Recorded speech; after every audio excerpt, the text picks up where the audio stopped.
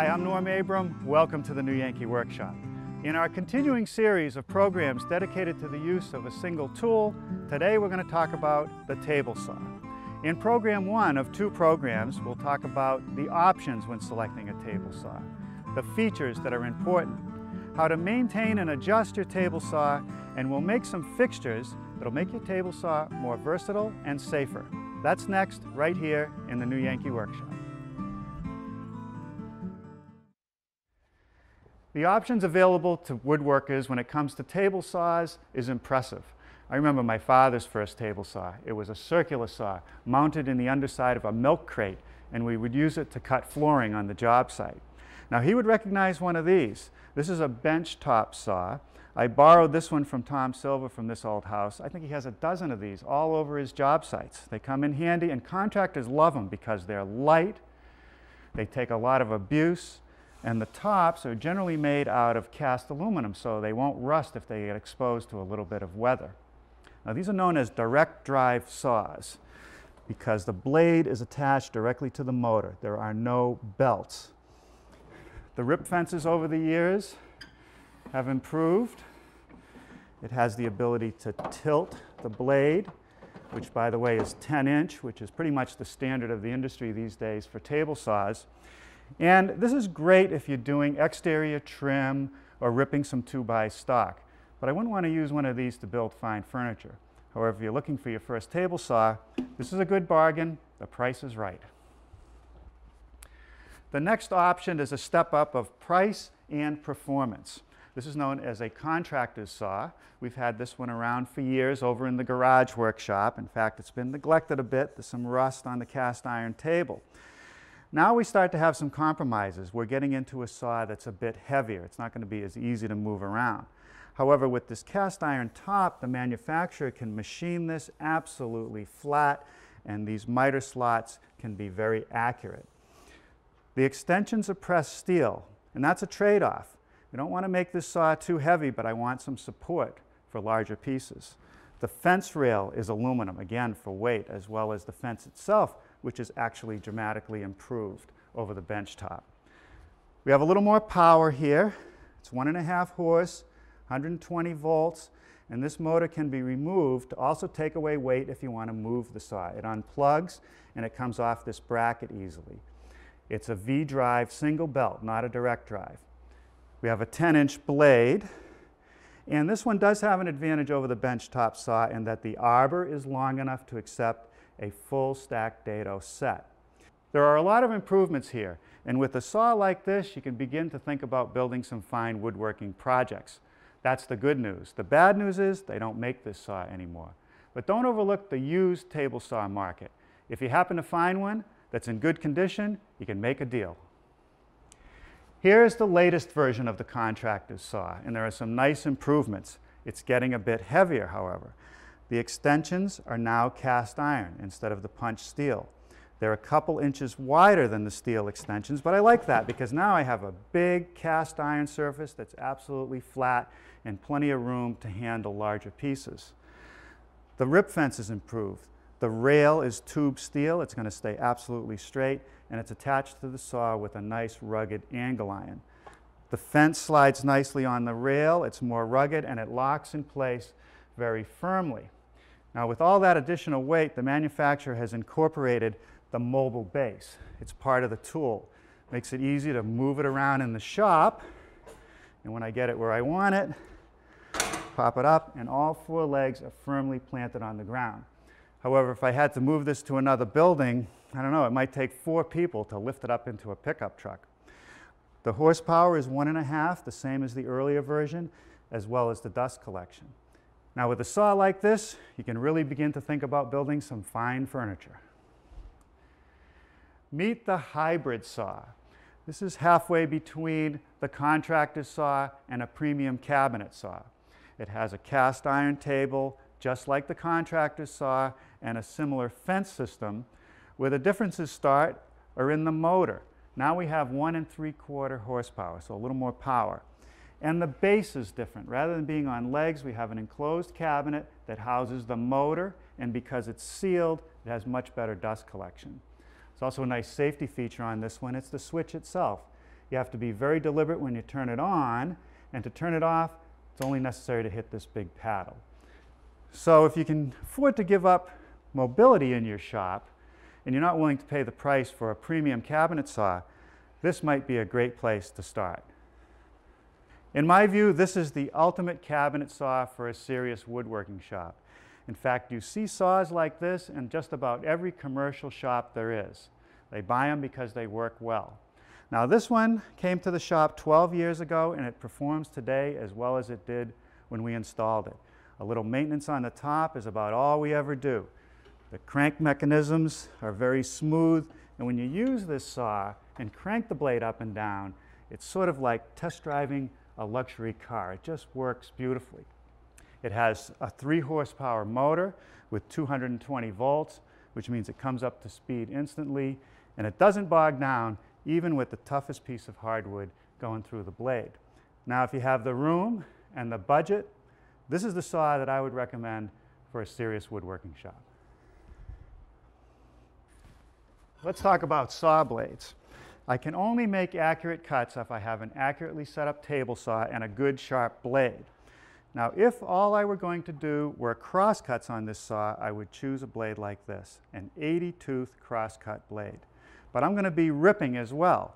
So what I want and like to use is a combination blade. This is a 40-tooth blade, and it's ground in such a way that it can rip as well as it can cross-cut. A blade is made up of a piece of steel, fairly thick and nice and flat. It's cut out, and these little carbide tips are welded to the ends, and then they're ground to the right angle. Now these carbide tips are very fragile, so I don't want to put metal to metal. They could break off and chip. And sometimes they chip just from use, but that doesn't mean I'm going to throw the blade away. I can bring it to a shop, they can weld on a new tip, and regrind it. Even with normal use, this blade will eventually get dull.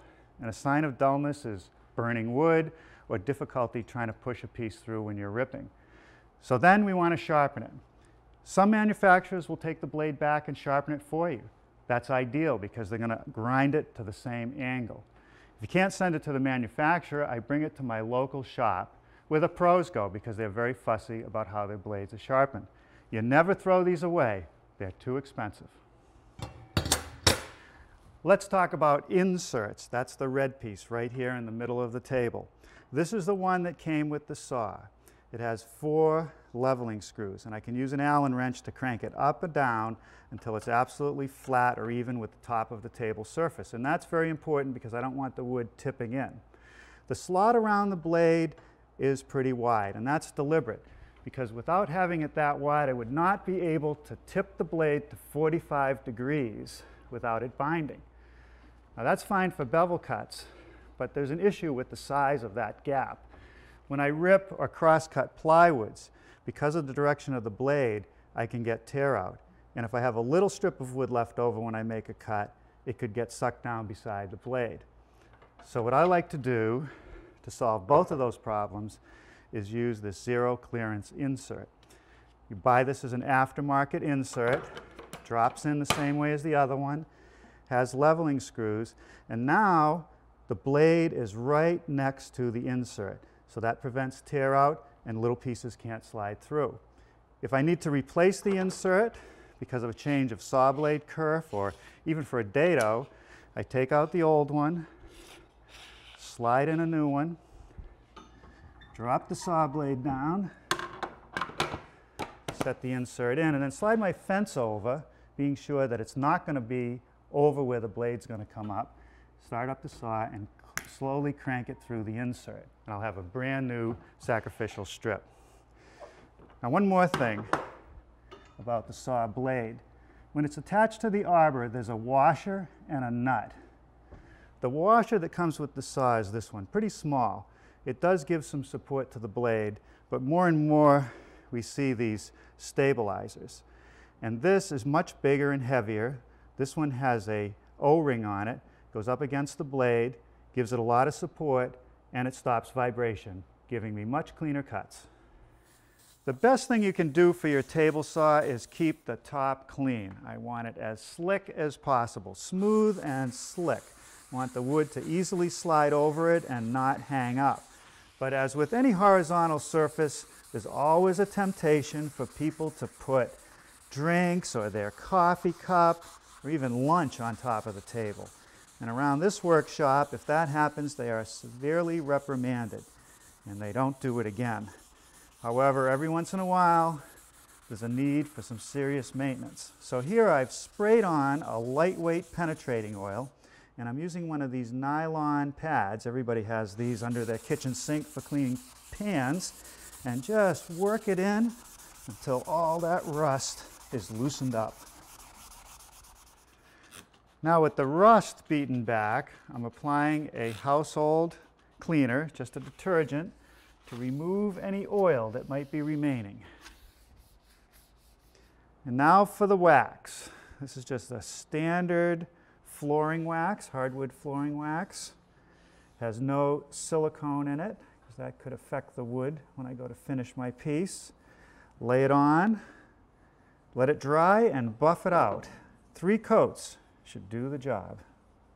All right, no more rust. Boy, that is nice and slick. Now, not only do I do the cast iron, but I do the insert, the wings, and the fence. Any place that wood is going to come in contact with it. I want it slick. Let's talk about adjustments to the table saw. There are not many, but they're important. Kickback is a major concern, particularly when ripping boards. And here's what happens. As the board is going through, somehow it gets pinched up against the blade on either side. And because the blade is turning at high speed, it grabs onto the board, launches it out the back of the saw. If it doesn't hit the operator, it could hit a piece of furniture, or if there's a window back there, it would go right through. I'm going to check some things to make sure that I don't get kickback. First, I want to check that the blade is parallel to the miter slots. So I crank it all the way up. Take a good combination square. Bring it to the miter slot and slide it against the side. While holding it tight to the side, bring the blade to the carbide tooth, lock it down, then slide to the front edge and check the blade there, making sure I'm tight against the miter slot. And that is perfectly aligned. So we know that the blade is parallel to the miter slots. Now I want to check that the fence is parallel to the miter slots. Again, using the combination square, slide it up against the fence, lock it down. It's nice and snug. Move it to the front edge and check it here. Now that has a very tiny gap. It's only about a 64th of an inch, but that's enough to cause trouble. So I'm going to make an adjustment. I'm going to pop the fence out, and there's a set screw right here that pushes on the nylon slide on the other side of the saw. I'm going to put my Allen wrench in and just run it that way a little bit more. That'll push the front edge out just a little bit. It's not going to take much. All right, let's check our adjustment. Take the combination square, reset it. It's nice and snug. Bring it to the front. I'm tight to the miter slot, and that gap is gone, so we're in good shape now. Now, one more adjustment. I do have this indicator that gives me the bevel set of the blade, and when it's on 0 and bottomed out, it should be 90 degrees to the table surface. So I take my combination square, slide it up against the blade, and that looks pretty good. Let's talk about safety. The first safety rule is to wear these, safety glasses. No excuse for not having these. Secondly, the right clothing. This is ideal. A short sleeve shirt. If I happen to be wearing a long sleeve shirt, I want to roll it up and tuck it in so that it can't come unrolled. No jewelry of any kind to catch on any of the tools. I also want to be alert when I'm working at the table saw. I don't want to be tired and distracted. It's a good idea to educate friends and family not to come running into the shop unexpectedly.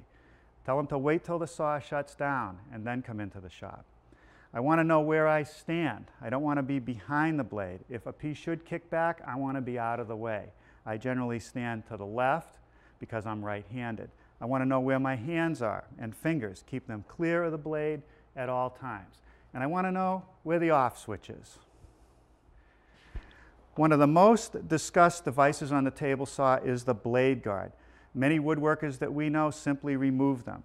They feel a lot safer knowing exactly where the wood meets the blade. Manufacturers, on the other hand, insist that we use blade guards. However, there are several operations that you can't have the guard in place for. For instance, dadoing, making grooves, or using a tenoning jig. Here in the workshop, we don't use a guard for photographic clarity. Our advice is, when you get your saw, try out the guard that comes with it. If you can work with it, great. It's an individual decision.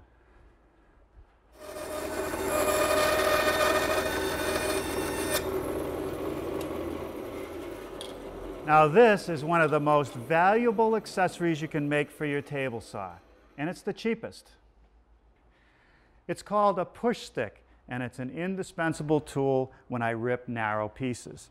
I keep it nearby at all times, and if I'm ripping a narrow strip like this, about 2 inches wide, I start the piece first, reach over, grab the stick, hook it on the back edge, and guide the piece through.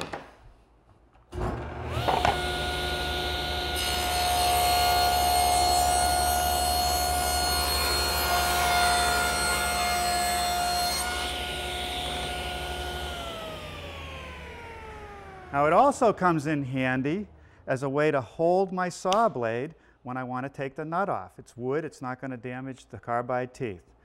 It's also useful to make a few small ones. This is a manufactured one. You could also make it out of plywood for narrower strips. Now let's talk about working with sheet goods like plywood and particle board. I build a lot of projects using those materials, and I often work alone in the shop, so I need a couple helpers. First, I have this table. It's our assembly table, but it's built at the same elevation as the top of the table saw, so it becomes a nice staging tool. Now, as I handle the sheet, my right hand is going to guide the piece through, pulling and pushing. My left hand is going to push it up against the fence. Now, you might think that I would be looking at the saw blade as I push the piece through, but that's not the case. I'm looking right here. I want to make sure that this edge of the plywood is tight up against the fence. If it starts to guide away, I'll adjust and make sure it's tight through the whole rip. The height of the blade needs to be no more than the thickness of the plywood, or just slightly above it, so that's good right there. Let's rip a piece.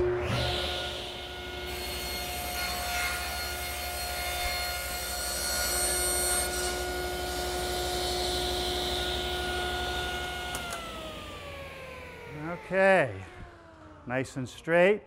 Now here's the other key, the outfeed table. You'll note that the piece is standing there by itself. If I push it just a few more inches, it's going to fall off the edge. It's just the right length. It takes no more room out of the shop than need be, yet it supports the plywood or the particle board when I push it through. Okay, now the outfeed table that's installed on our shop saw was a commercially made version, but it's very easy to make a homemade one. So tomorrow, we'll make an outfeed for the hybrid saw. Well, here's the beginning of that outfeed table. It's flipped upside down. I'm starting to make a frame first out of 3/4 inch plywood, which will get screwed together. And then that whole assembly will get attached to the surface, which is melamine. It's a particle board core with a laminate applied on each side. It's nice and slick. It's perfect for a table like this.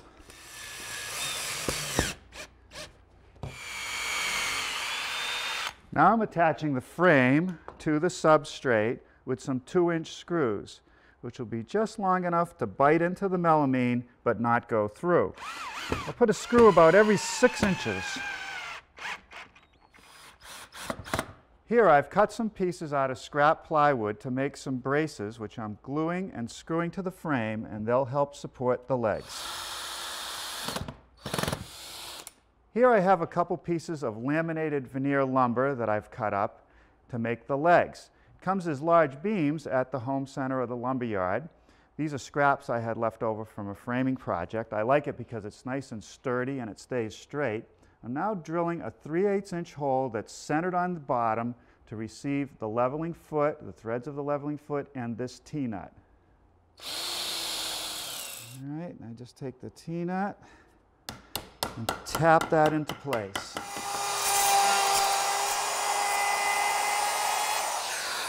Out here, I'm just rounding over the corners of the legs with a 1/4-inch radius.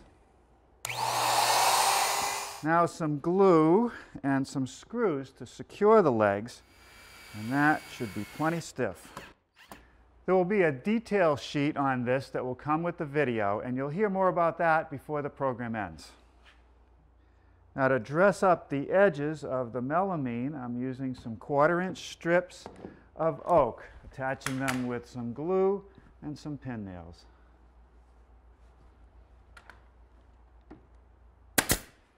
Take a look at our outfeed table. You'll note that there are a couple slots cut in the surface, and that's to accommodate the miter gauge so it can pass by the front edge of the blade.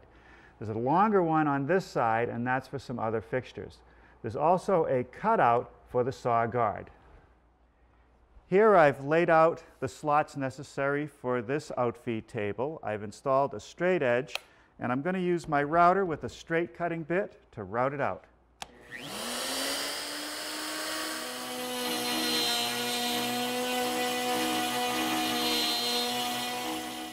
Now I'll move my straight edge over, make another pass and a few more until all the material is removed.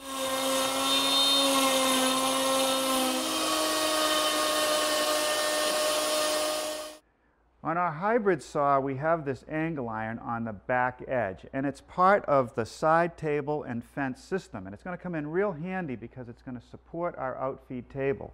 If you didn't have this, you could buy a piece of standard angle iron and bolt it to the saw. Now the table I want to have easily removable, so we're going to secure it to that angle iron with a couple of these. These are metal dowels. Half of the dowel is a lag screw thread, the rest of it is a 3/8 bolt thread. The key is to drill the hole nice and parallel in the plywood or square. I'm going to use a 3/8 inch bit and a scrap of wood to line it up. Now we'll just thread it into that hole using a pair of gripping pliers.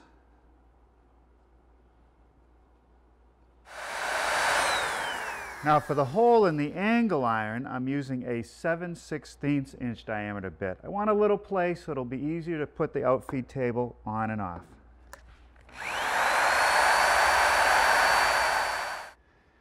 Okay, let's see if it fits. Right up with my edge.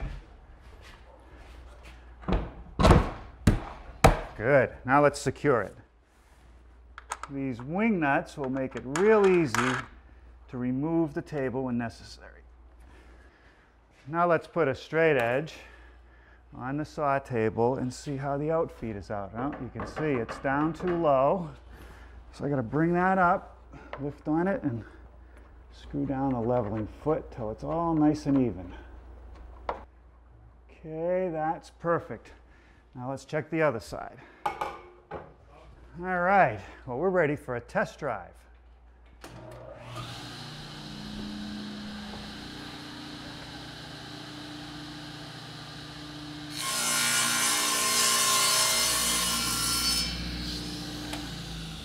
Perfect, all the way through the saw, and it didn't fall off the edge. This is going to come in handy. I thought I'd get started today by showing you a project that I recently completed. It's a replica of a Thomas Molesworth piece. We refer to it as cowboy furniture. And during the construction of it, I used a lot of the joints that we're going to demonstrate today on the table saw. For instance, if I swing it around and you look at the back edge of this side panel, you can see that I made a rabbet to receive the plywood back so that the edge wouldn't show through. Swinging it back around to the front, if you look at the inside of the door, I also made a rabbet around the inside of the door to receive this panel so that it would be removable. On the case itself, this fixed shelf fits into a dado that's in this partition. There's also a dado in the bottom shelf to receive the partition itself. If we look at the drawers, you see that where the side meets the front, there's a rabbet, there's a dado where the back meets the side, and all four pieces have a groove to receive the plywood bottom. Also, the drawer is supported by some pieces of plywood that are connected together using a groove and a tenon.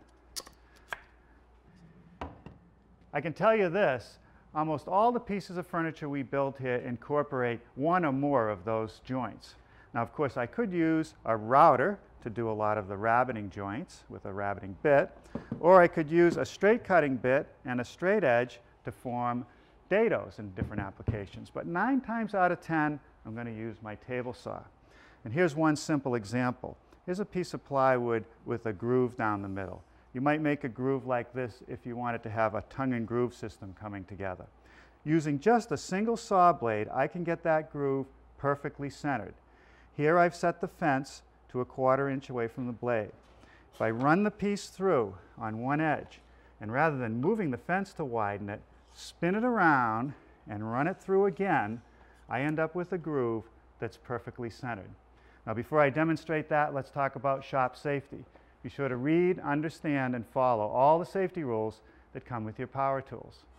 Knowing how to use your power tools properly will greatly reduce the risk of personal injury. And remember this, there is no more important safety rule than to wear these safety glasses.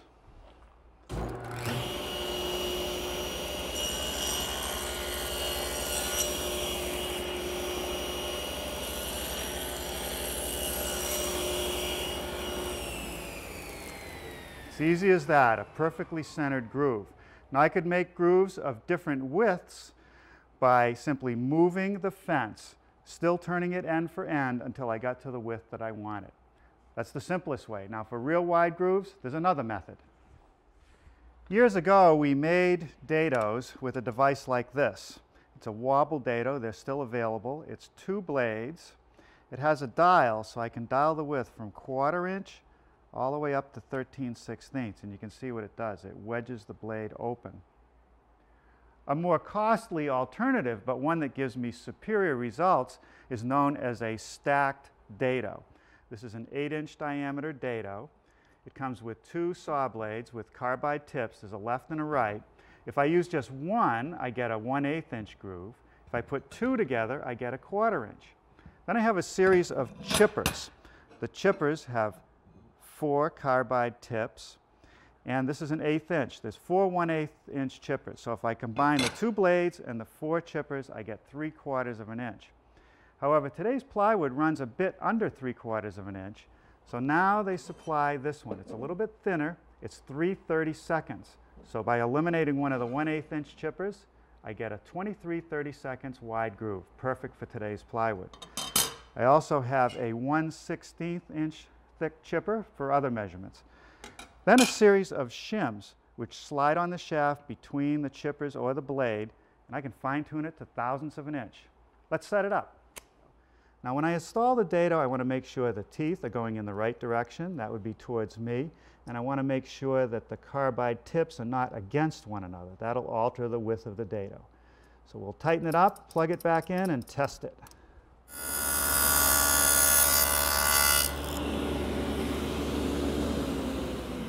Okay, nice clean cut, no chip out.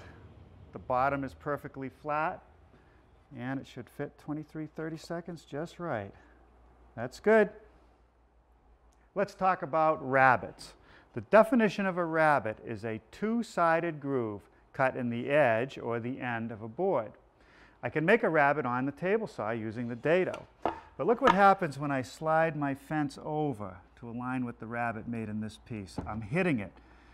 I don't want to cut in to my fence. I'm going to damage that. So the way around that is to install a sacrificial fence.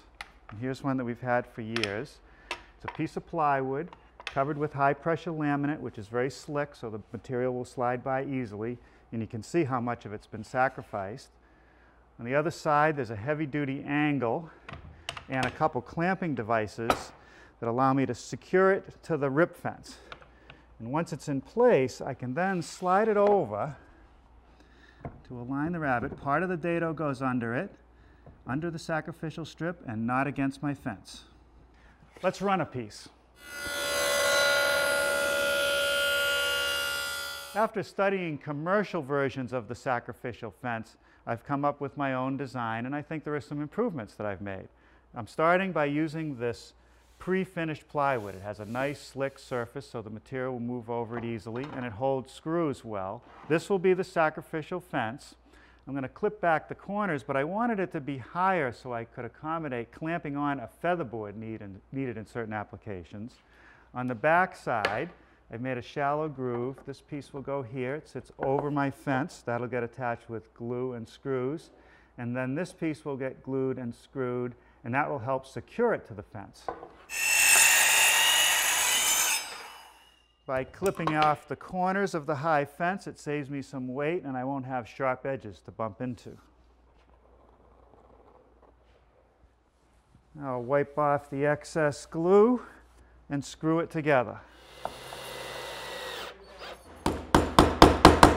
These T-nuts and these knobs will help secure the jig to the fence. The screws will hold the piece together, but I think I'm going to install some braces to keep it square. Taking the trouble to keep these pieces square to one another will improve the quality of the joints that I make with it.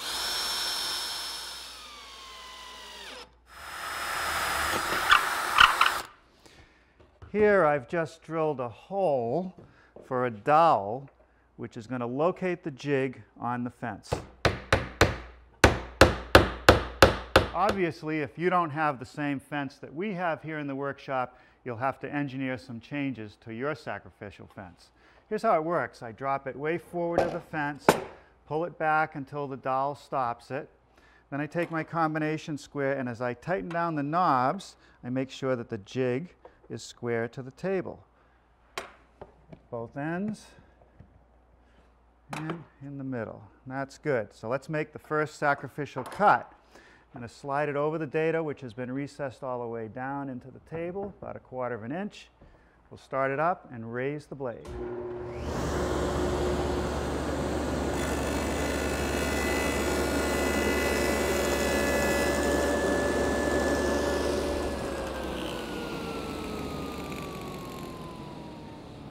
That's it, ready to use. Now let's build a featherboard. Well, here's my formula for a featherboard. We have 1/2 of them here in the shop. It's a 1x6. It can be different lengths. I cut the end at 30 degrees, and then I lay out the fingers, 1/4 inch on center and 5 inches long.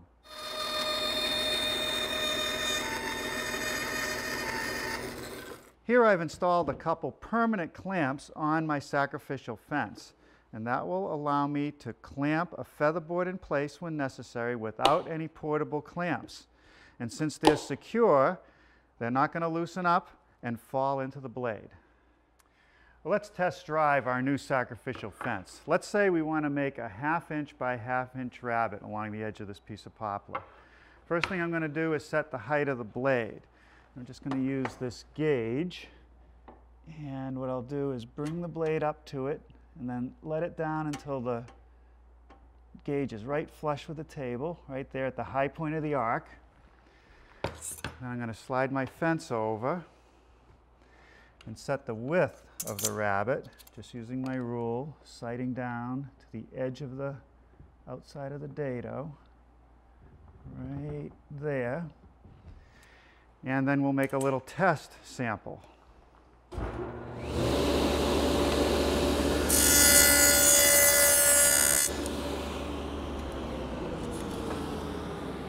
Check my measurements. The depth is good that way. And we're good that way. So now I'm going to install my featherboard to make sure that the stock stays tight to the table as I push it through.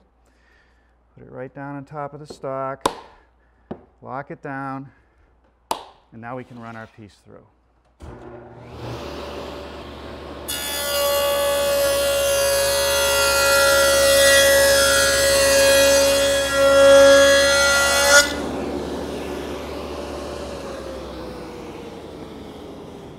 Works great. Another operation that we can do at the table saw is make miters, and for that I need a miter gauge.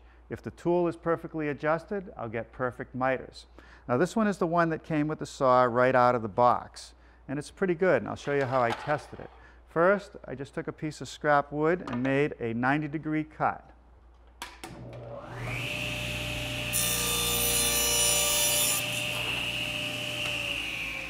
And I take my best combination square and check it to see if there's any gap, and there's absolutely none, so it's perfectly square. Now I want to check 45, so I loosen it up, swing it over to 45, lock it in, tighten it down, make a cut.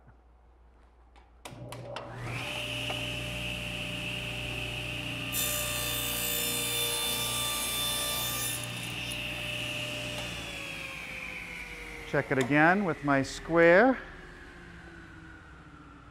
And again, no gap, so that's a nice 45-degree angle. If there's any drawback to the factory-made miter gauge, it's that it's very narrow. That can be lengthened, however, because they leave a couple holes for screws, and I could take a nice straight edge and attach that. But what I prefer to use is an aftermarket miter gauge, like this one. It has a lot of nice features.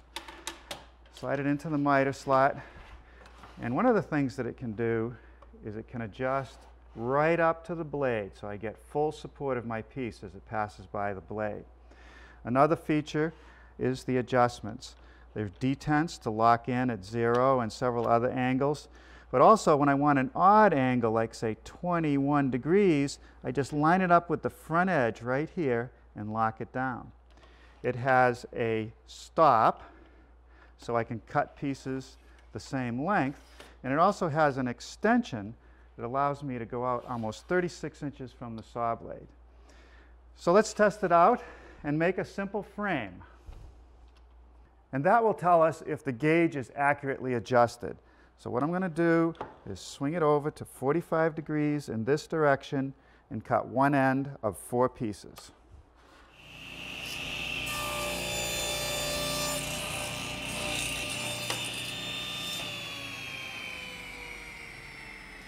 In order for this frame to be perfectly square, all 4 pieces have to be the same length. So what I'm going to do is set my stop right there, and we'll run the other end.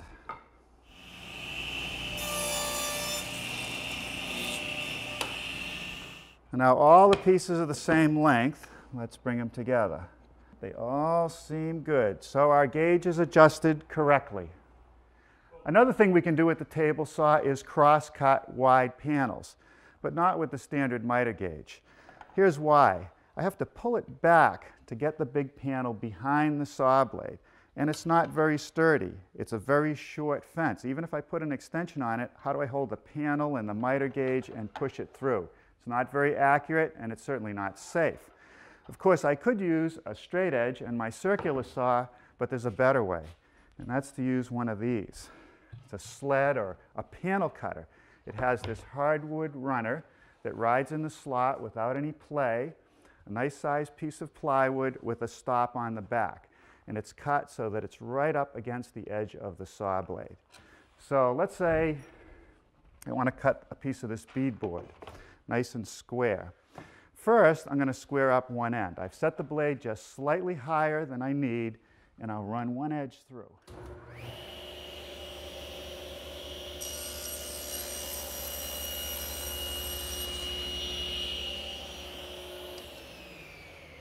Okay, that edge is nice and square, so I'm going to turn it around and set it for length.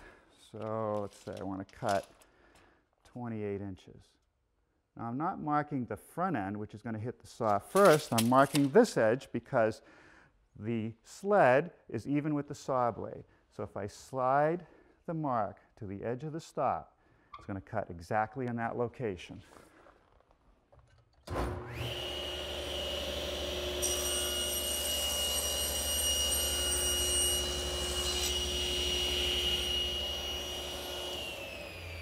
So now the piece is exactly the length I want, and if I put a framing square on it, you can see that that is perfectly square. Now it's a cinch to build one of these sleds, but every saw is different, so let's build one for this saw.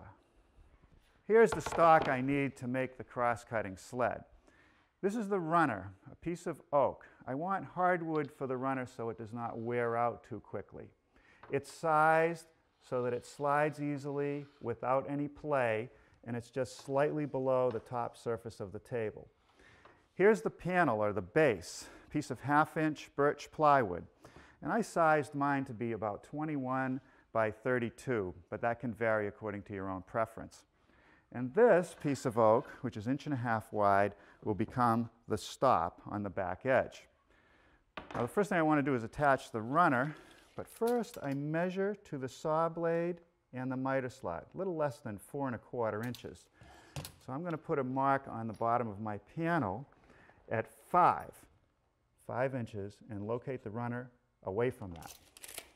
I've drawn a line square across the base, and my hardwood runner is centered on the width of the base. I'm going to pre-drill for some 3/4-inch screws. Now I want to trim off the excess plywood.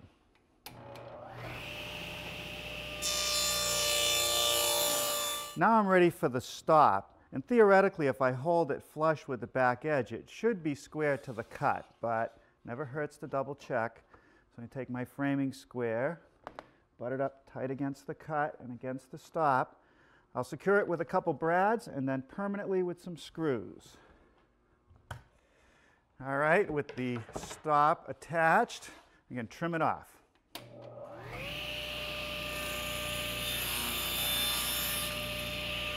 And now we'll give it a test drive.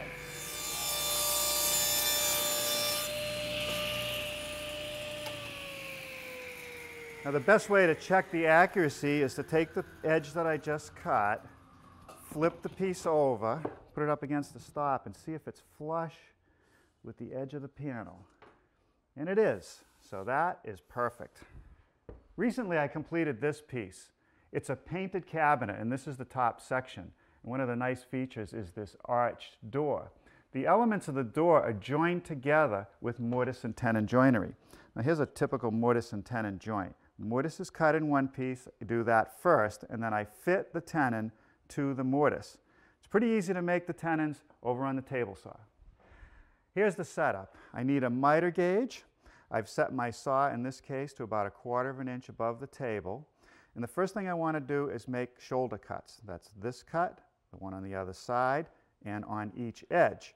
To control the length of the tenon, I'm going to use my rip fence, but I don't want to guide the piece using the rip fence because that would risk kickback. What I want to do is use a stop block. Here's a commercially made one. It tightens down over the fence, and I set it in front of the blade. I engage the piece to the stop block, then I push it through the saw. It's clear, there's no chance of kickback. And if I hold it firmly to the miter gauge, it's not going to move, all the cuts will be accurate.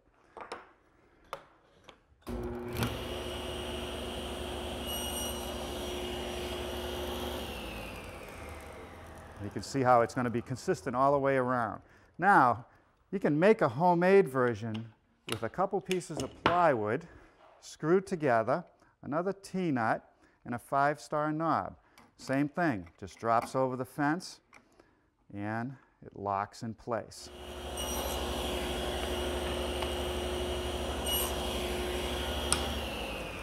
Okay, now I have a shoulder cut all the way around. On the narrow end, I want to nibble away the material.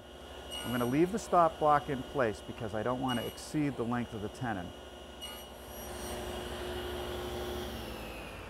Now, before I change any of the setup, I want to make sure I've made the shoulder cuts for all the tenons I need.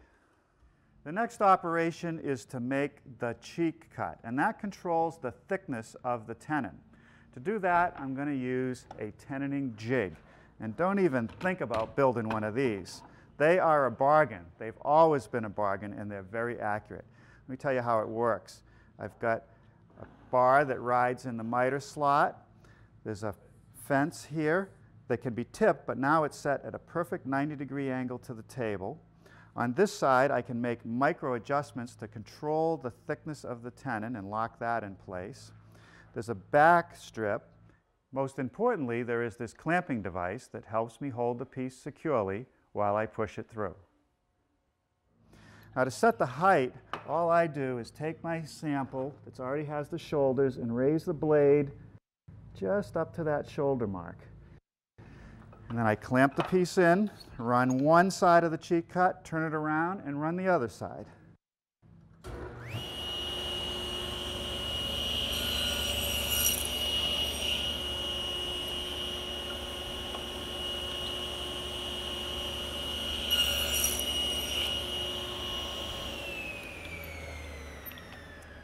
That's all there is to it.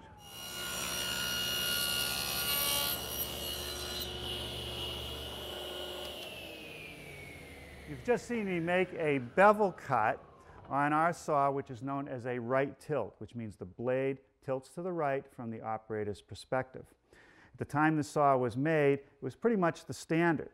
Now, when cutting veneers, there's an issue. Number one, my finished face is down on the table. It could get scratched. Number two, as I push it through the blade, because of the direction of the blade, the way it's turning, I could get some tear out on my finished edge. That's a pretty good cut, but it's not perfect.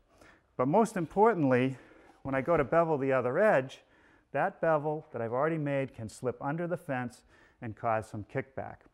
Now, at the time, there was no choice, but today most manufacturers are making their saws with left tilt. And there's some advantages, particularly when working with these veneers.